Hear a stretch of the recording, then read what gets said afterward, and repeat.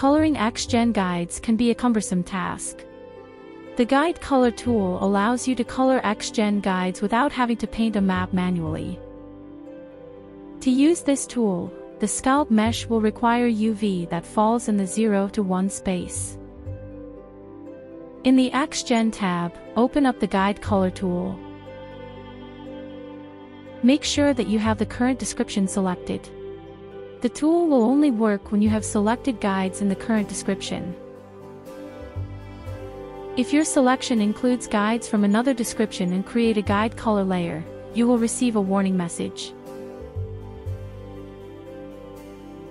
The preview percent is the Xgen primitive preview percentage. The tool will refresh Xgen when a color operation is triggered. If you do not want to see the hairs while assigning colors, set this to 0.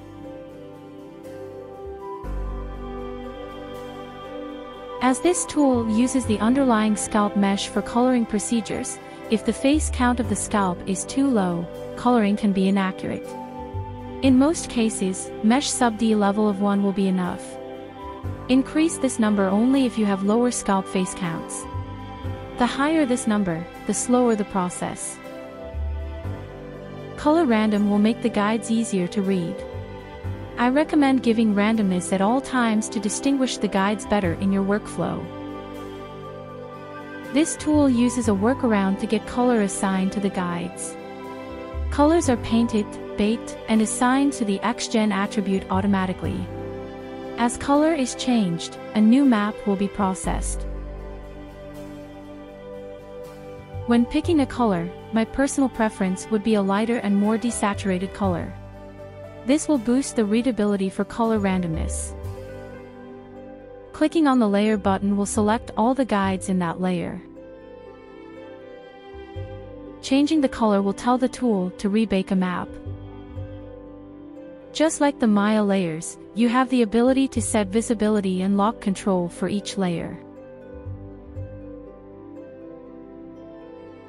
If you want to add guides, or remove them from a layer, simply select the guides and click the plus or the minus button.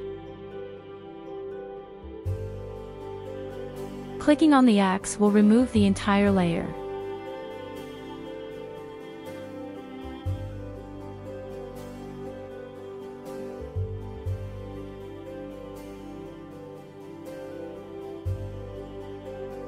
For demonstration purpose, I am setting the color random to 0. Clicking on Full Update will take all the guides in the description and bake out a new map. If you have a large number of guides, this can take some processing time.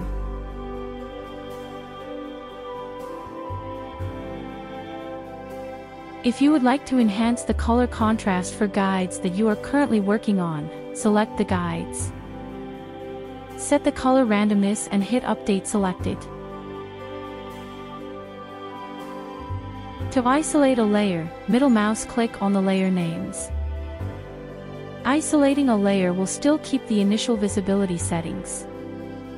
There are controls to toggle and reverse the visibility and locking of layers. Selecting a layer and clicking on the up or down key will adjust its order. The Reset button will clear all colors in the current description.